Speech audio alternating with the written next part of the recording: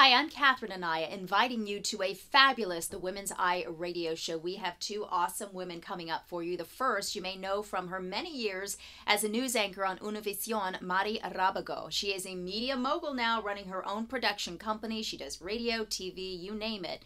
And she raises two sons. You'll see how she does it all by listening to her talk about everything that goes into making her day special. Also, we're talking to the driving force behind Make-A-Wish Arizona, Karny Stefan. She's not only in charge of making wishes come true for children all across Arizona, but she's also a living organ donor. You'll find out what it took for her to make the decision to give away one of her kidneys to a complete stranger. All that and more coming up on the Women's Eye radio show.